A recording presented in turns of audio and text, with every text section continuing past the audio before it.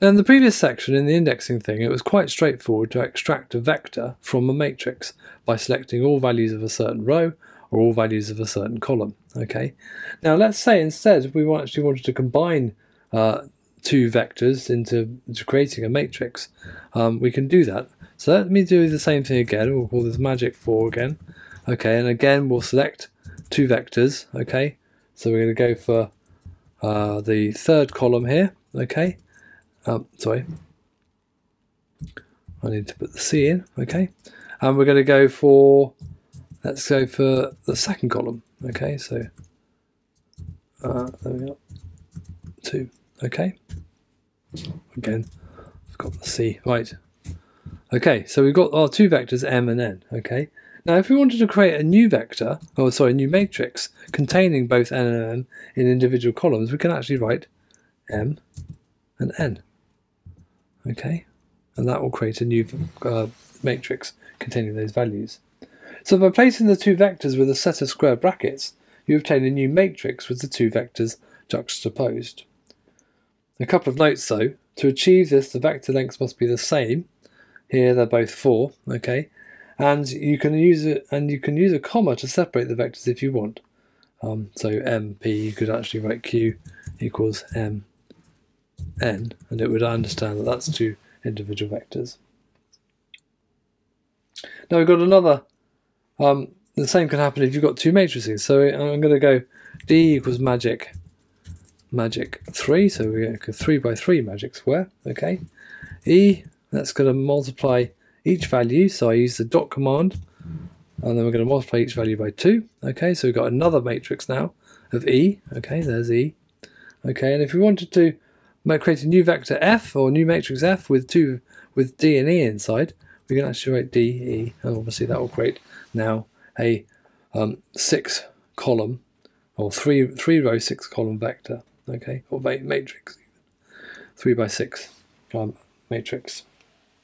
You can see that the last 3 columns are 2 times the first 3 columns, a matrix produced using the magic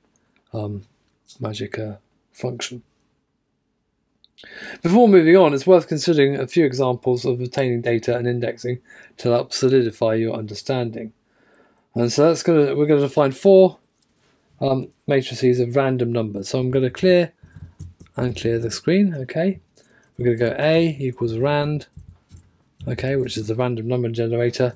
We're going to go 2 rows and 3 columns. Okay, so there's A. B, we're going to go for the same thing, minus rand, and we're going to go 2, 3. Okay, I'm going to use some semicolons here. We've got C. We're going to go rand 3, 4, and D equals minus rand 3, 4. Okay. So we've got those variables A, B, C, and D. Okay, and we're going to try out a few lines to combine them in different ways to make sure we understand what's going on. So if we go A, B, okay, you can see that we're going to end up with a 2 by 6 matrix. Okay. Now if we did, let's go for A, B, C. Now remember, C is a different size matrix, so we need to extract certain values. Let's go for 2 to 3 rows, okay, and all columns, which should work. So if we do that, notice we now get a 2 by 10 matrix. Now if we do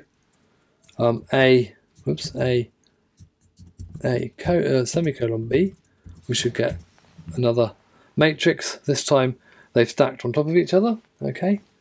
And likewise, if we did A, semicolon B, semicolon A, okay, that stacks them even more on top of each other. If we've got D, there's D transposed, okay? Again, like I said, it flicks this around. Notice that we went from 3 rows and 4 columns to 4 rows and 3 columns, okay, because it's transposed it around. And if we went, I don't know, let's go for A, B, semicolon B, A, semicolon, D prime and C prime, let's say D transpose and C transposed, then we can end up getting a big matrix. And like I said, by reorienting C and D, they could be combined to create this 4 matrix.